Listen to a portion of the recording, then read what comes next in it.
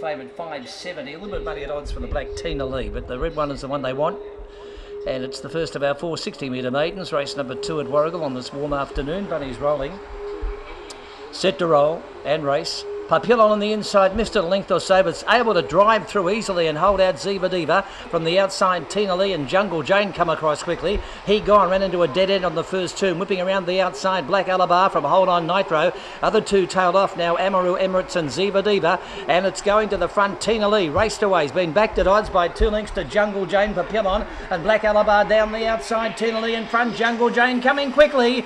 Jungle Jane beats Tina Lee right on the line. 2.5 lengths away third, Black Alabar. And then came He Gone, Hold On Nitro, Papillon with Ziva Diva and Amaru Emirates, and the time on the clock shows at 26 and 29.